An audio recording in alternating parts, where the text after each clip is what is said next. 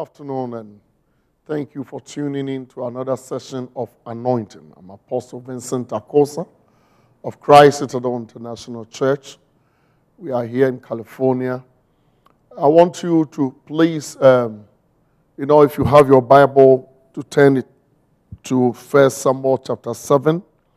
We'll be reading from verse 2 to 10. Let's hear the word of God. So it was that the ark remained in Kirjath Jearim a long time, and it was there 20 years. And all the house of Israel lamented after the Lord. Then Samuel spoke to all the house of Israel, saying, if you return to the Lord with all your hearts, then put away the foreign gods and the Ashtaroth from among you, and prepare your house for the Lord, and serve him only, and he will deliver you from the hand of the Philistines. So the children of Israel put away the Baals and the Ashtaroth, and served the Lord only. And Samuel said, gather all Israel to Mizpah, and I'll pray to the Lord for you. So they gathered together at Mizpah, drew water, and poured it out before the Lord. And they fasted that day, and said there, we have sinned against the Lord. And Samuel judged the children of Israel at Mizpah. And when the Philistines heard that the children of Israel had gathered together at Mizpah, the lords of the Philistines went up against Israel. And when the children of Israel heard of it, they were afraid of the Philistines. So the children of Israel said to Samuel, do not cease to cry out to the Lord our God for us, that he may save us from the hand of the Philistines. And Samuel took a suckling lamb and offered it as a whole burnt offering to the Lord.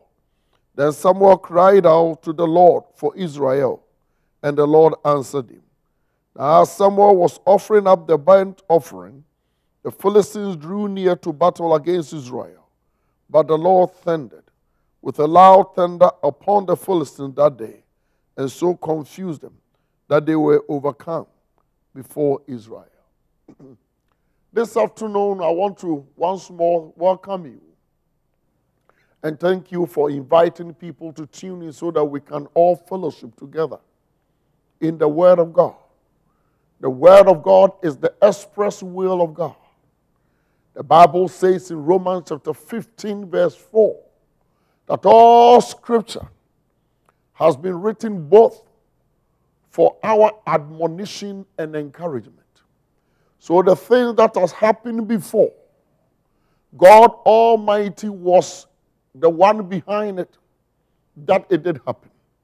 And if we serve him, since the Bible says also in Hebrews chapter 13, verse 8, that Jesus Christ the same yesterday, today, and forever, the God who have helped others to win battles, even though it looked unlikely that they can ever overcome their pain, their challenges, their difficulties, their experiences, the same God is the one that we serve. And if we follow the examples of the people who maybe, did certain things that got the wrong way of God, and as a result of that suffered the consequences, but they retraced their steps back and also received the rewards, then I want to tell you that you are not far away from your miracle. Let me tell you this. The chief inspiration this afternoon for me in bringing this message to you, wherever you are in TV land, and I'm very grateful that you do tune in, because I know God has a blessing for you. God has a surprise for you. God has a miracle for you. But that surprise and miracle is not going to drop from anywhere. It's coming from his word to you. Because there's nothing that was made without the word. The whole heavens, the whole earth, and all that were in it were created from the word of God. So how do you expect God to do anything for you without his word? His word is the creative word, agency of God's will. Whatever this word says, whatever God said, it came to pass. So if God declares something today through his word, then you believe it will work for you. Now, having established this, I'm also very much aware that some of you may be out there and say, oh, this preacher is talking. He doesn't know what I'm going through. He doesn't know the painful challenges that I'm going through. He doesn't know my experience. I'm going through A, B, C, D, and all that. Praise the Lord. It is thus established. That battle is not yours. That battle is for the Lord. As we did read here. The point is this, for 20 years, the 20 years, the very people that God has called out and covenanted with them, they haven't worshipped him. They have put God aside and they were following the passions of their hearts. They were serving idols, Baals, and Ashtaroth. Because anytime we serve anything that is based on our passion, it doesn't challenge our spirituality or moral choices. Any of these idols will encourage you to do whatever you want to do. There are so many people who want to seek what? Get spiritual independence from God and at the same time want God to bless them. It doesn't work that way. You can't eat your cake and have it at the same time. You can never have it. Your cake, eat it and have it at the same time. So it's either you choose to repent, to follow God, or you don't and suffer the consequences. So this is what was happening. The very people of God for 20 years, they haven't worshipped him. They were following other things. The prophet Samuel was living among them. They've been following, worshiping idols. The very, very things God told them not to do. Those were the things that they were doing. And God, the long-suffering God, was watching them. So after they had gone around and they were not seeing results in their lives, they went to the prophet that we need God. I'm talking to somebody out there in TV land. Maybe you are angry with God because there are so many people. If God is there, why is this thing happening? If God is there, why? Yes, God is there, but have you made him to... Are you aware of his presence? Are you living your life being instructed by him? Are you living your life very much focus on him, making him the centerpiece of your life? There are so many people out there, oh, I don't believe there's God because if there's God there, why are all these things happening? God is there. But the point is this, you have your own free will. You are living a life independent of him. So if you suffer the consequences, you don't blame him. Children of Israel, 20 years. And this is very much this message that talks about the experience of these people in past years is very much the same as we are living in this time. People who don't believe in God, people who don't trust him, people who don't care about him, wait until something happens. Then who gets the blame? God. If God is there, why are these things happening? These Christians are making too much noise. If God is there, why are these things happening? He is there. But the point is, if you don't recognize him and serve him as God, how do you receive his power? How do you receive the power of his manifest word majesty in your life? The Bible says, taste and see that the Lord is good. And this is an invitation for you to come and taste and see that this Bible message that we are bringing to you is authentic. It has healed me. It has delivered me. It has saved me from sin and evil. And it can do the same for you. It can make a difference in your life.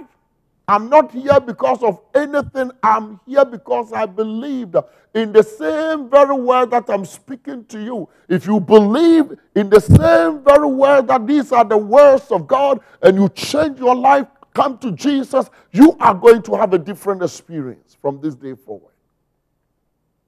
Instead of following after damn idols, they don't help. And I know, coming from the third world countries, sometimes when people are going through difficulties, they are looking for, fortune tellers. They are looking for palm readers. They are looking for psychics. They are looking for people maybe with some occultic powers to help them. The point is, if those powers cannot help the people, how can it help you? Because when you go to them, they charge you for a fee. They live by your fees. If those powers cannot help them, how can it help you? That is the point. So the thing is, they have to build a clientele to be able to survive. Those demonic, occultic practitioners. Give your life to Jesus and stop wasting your time. I know there are some of you out there, you know this message is for you. I see a guy who's watching a TV. It's like when you heard me, you were turning away, but something drew your attention back to what I'm telling you. Yes, you are the one I'm talking to.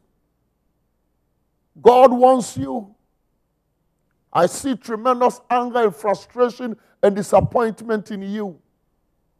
Give the battle to him. Trust him and let him win this war for you. 20 years, the children of Israel came. God was at the same place. He hasn't gone anywhere. The prophet said, return to him with all your heart. Not part of your heart, not some of your heart, not half for God, half for the devil. No, with all of your heart. Today, you have to make a choice to give all your heart to God. Not to damn idols, to God. Some of you say, oh, what is an idol? Well, I'm not bowing to anything. Yes, you are bowing to certain things. Anything that you put ahead of God is an idol. Anything that you place ahead of God Almighty is an idol. Anything that you place before the Savior of the world, Jesus Christ, is an idol. God said, get rid of those things. Some of you can be hiding behind certain religions that is not helping you, hiding behind certain cultural beliefs or ethnic beliefs that is not helping you. Get rid of it and come to Jesus with your open heart. Throw them away. Anything that is an impediment, that is a hindrance, get rid of it and come to Jesus with all your heart, with all your soul, with all your mind. You may not hear me say this thing another time. This may be maybe the last time you may be hearing me, but I know God wants this message to sink into your heart and soul. He hasn't gone anywhere. It is you who left him. He is still there. The same place that you left him, he is standing. He said, come back to me. And ideally, if you follow this, because in earlier chapters of this same book, 1 Samuel chapter 4, they have gone to war with these Philistines and have been defeated. You see, if the enemy has beaten you back, they have beaten you before, next time he doesn't even need another strategy to beat you. All he has to do is to show up. And the fear of him will defeat you. And most of you are ruled by fear. Fear of some things that has happened in your life before. So anytime you get wind of it, you're already what? Defeated. Shakespeare said cowards die several times before their death. So you are being ruled by fear. Oh, fear of this, fear of that. Yes, there may be other people who hate your Jesus, hate your faith, hate the fact that you are a Christian, and may be threatening you. Leave that battle for Christ to fight for you. He will do it. Trust me. So they came to Samuel. And Samuel said, bring all those idols. Let's destroy them. There are some things you have been holding on for a long time. Because of that, you cannot serve God as a Christian. It can be maybe an alcohol problem, maybe a moral choice problem, maybe a drinking problem, maybe smoking problem, maybe, a problem with unforgiveness and bitterness, any of such things. You've been doing it for years. Tell me the benefit. Tell me how much have you been rewarded of it. Praise God. Why don't you give it up? Somebody told me, he says, madness is doing the same thing over and over and over again and getting the same results. So I've been doing something over and over and over and over and getting the same result. That is madness. That is craziness. Because you want progress. Every human being desires to see some advancement, some progress in his or her life. Look, take stock of your life and see how much progress have you made. Because the Bible says promotion is of the Lord. Does not come from the east or from the west, from nobody but God Almighty. So I'm just bringing you a message of hope that will help you to change your life. Make a positive choice today, not tomorrow. Not tomorrow. As the old proverb says, do not do tomorrow what you can do today. For procrastination is a thief of time. Don't let the devil steal your miracle. This is the day of change, a day of surrender, a day of yieldedness, a day of confession and inviting Jesus into your life to come and make a difference in your life. And today, brothers and sisters over there, receive this message and let go of anything that has gotten hold of you. Some of you say things that have gotten hold of you. You better let it go and surrender your all. The word is God. Give all your heart to God. Are you ready and willing to give all your heart to God? You're giving your heart to things that has never helped you. To worldliness, to lust, to arrogance, to all sorts of things. You are giving your heart to certain religions that has no power in it. It is just a religion. You do things you don't even understand and you can't even question. Christianity is a way of life. We understand what we do because nobody forces us or threatens us with death. If you don't do this, I'll kill you. No. I walk to a church to give my life to Jesus. Nobody chased me to the church. I walked to the church to yield my life because I needed him. And I've been serving him. And nobody has threatened me, if you ever leave, I'm going to do these things to you. No. I'm serving him free with my own free will. That is the liberating power in Christianity. And I'm inviting you to come and share in this blessing, in this joy. You don't say, oh, I have to be in America. No. I have lived in other countries before I came here. And I still had the joy of the Lord in my heart. I was preaching in Africa. In rural Africa. No electricity. No clean water. Enduring mosquito bites, sicknesses and diseases. There's times I can't even get food to eat. But there was this joy that nobody took it away from me. Because I had him in my heart. The Bible says in Proverbs, in Hebrew chapter 13, verse 5, it says, the Lord is my helper. I will not fear. I will not be afraid. What can man do to me? Nobody can do nothing to you because the Lord is your helper. So as we build on, and I have got some few minutes to go, because I want you to what? To get this message, brothers and sisters. It's a message of hope and victory and change that is coming your way. They listened and gave up all their idols. Today I'm asking you, your idol can be an attitudinal idol, a behavior idol, a moral idol, maybe some spiritual weakness idol, or maybe, yes, some of you out there may have literal idols. You believe more in your talisman. You believe more in some occultic something that someone has given to you, a charm or something. Give it up today. Give it up. Let it be destroyed. It can never help you. Oh, someone will say, oh, this one, my great-great-grandfather gave it to me and gave it to me. It's been in the family it's not been in the family. The point is this. Nothing is older than God. Nothing is older than God. Yes, thank God for your great-grandfather, but he is dead. But God is alive. The Bible calls him the Ancient of Days. He lives on forever. Today, be the first. I come from a big family. My father has so many children. I was the first to give my life to Jesus and become a pastor. I want you to join me. We become the first the first fruit for God. And this is my invitation to you today. So you get ready and let us follow this and see the victory that God is going to do for you in your life.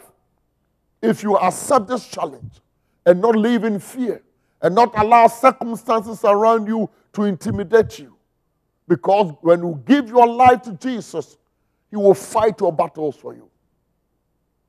So the Bible says the people gave those idols, and Samuel took them, destroyed them, and then gathered them to go and pray. Don't just sit down there and say, oh, I've given my life, so I'm sitting down for manna to rain. Get up and pray. Pray with somebody. Pray on your own. Spend time in prayer. Call upon the name of the Lord. Somebody say, I don't know how to pray. Prayer is just like talking. Just talk to God. Go on your knees and talk. Everybody talks. In every language, any language at all, talk to Him. Talk to Him in your natural language. Call upon His name. Talk. Don't complain. Ask Him to prove Himself to you, and He will do it.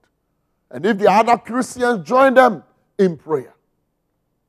So when they did that and went to Mizpah, the enemy who had fought them before and overcome them came back. Let me tell you, the enemy that we are talking about today will come back. The enemy of lust, of alcohol, of whatever you are giving up today will come back to come and attack you. You better take a stand to resist it. The Philistines heard about it and came back to come and attack them. But the Bible says this time, first time they fought them and they were defeated. This time God said the battle is mine. He thundered from heaven. Israel did not throw even a shot. God sent thunder, thunderbolts, lightning and fire from heaven against the enemy. And then the children of Israel overcame them. I want you to live a life of an overcomer. But you can only live this life of an overcomer when you have Jesus in your heart.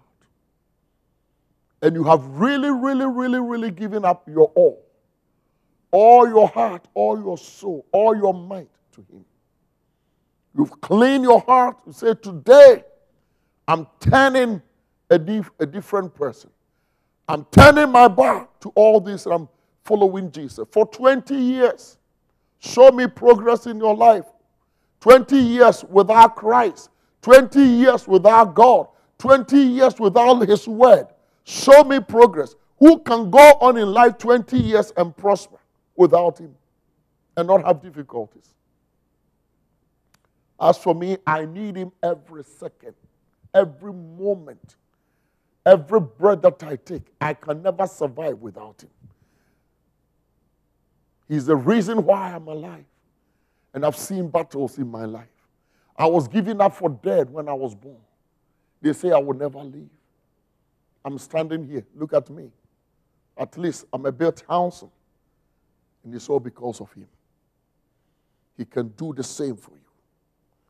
This is, I'm not here just touting. I'm here sharing my testimony.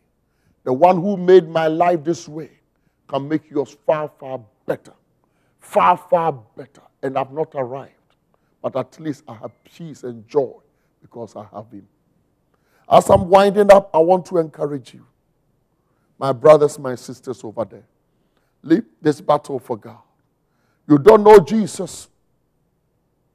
You have not invited Him. Or maybe you used to serve Him, but you have turned. I'm seeing somebody sitting down there watching. You are even drunk. I see you sitting among some children watching this. You used to you come from a Christian family, but you are having problem with alcohol. And even as I'm speaking, I can see tears. Your name is like Rafa or something like it. Start with R-A-F, Rafa or Rafak or something. And I can see tears in your eyes.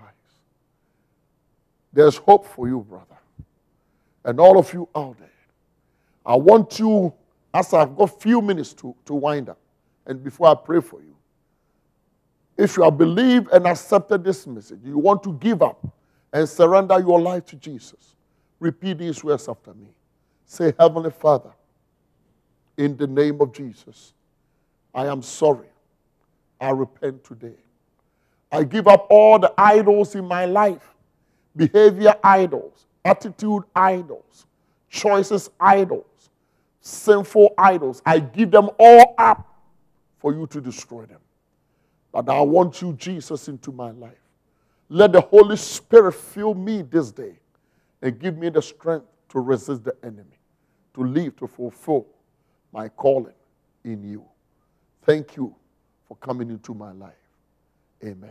Father God, bless these your people out there. Let the power of God come upon them. Heal the sick among them. There's somebody who is having chest pains as I'm praying right now. Heal this person in the name of Jesus. They are supposed to do something for the arteries, open one of the arteries. Heal this individual in the name of Jesus Christ.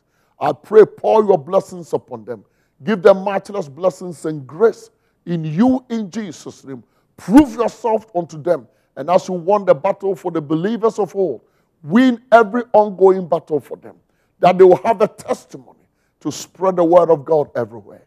May God bless you and increase his peace upon you. In Jesus' name, amen. God bless you and thank you for joining us to worship together. Until we meet next week, please call the number on the screen. Also send a donation to the TV studio. And I know God is blessing you over there. Call in, share your testimony. Invite people every Saturday, every Monday, it's 4:30 to come for us to fellowship together. If you live in the Los Angeles area and you don't have a home church, please come and worship with us in Los Angeles, 915 South Fairfax Avenue. The number is 310-289-1631. Again, I'm Apostle Vincent Akosa of Christ Citadel International Church. May God bless you. Stay blessed ever. Thank you. Amen.